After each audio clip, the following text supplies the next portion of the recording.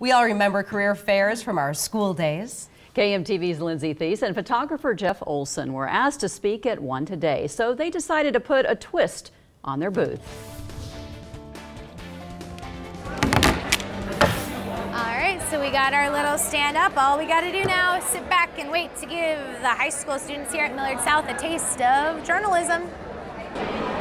In this day and age, the public isn't always loving the media, the news, or the people who make it. And no, while I'm not at Millard South this morning to recruit our latest reporter, I wanted to give them a taste of what they could do with journalism skills. Do you like writing? Yeah. Do you like talking to people? Yeah. Do you like taking pictures or videos on your phone or any of that stuff? So after asking some of the students questions, Do you ever not know what to say? Oh, totally. we had some questions for them to ask each other.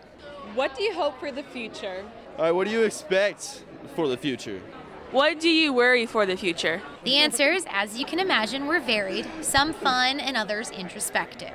What do you hope for the future? I hope that in the future I can become a nurse and just be a good nurse. What do you worry about the most during in the future? Donald Trump. That I'll procrastinate a lot of stuff and I won't get stuff done. What do you expect the country to do in the future? Crash and burn, probably. What do you boys hope to do in the future? Plan on going into the field of engineering? Nothing really, nope. And some were, well, exactly what you'd expect. I expect to make it on YouTube.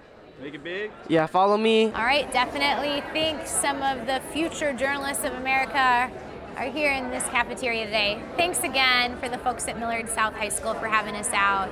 And thanks to all of the awesome students we talked to for your very thoughtful questions and answers. We're at Millard South today. I'm Lindsey Theis for Upfront at 4.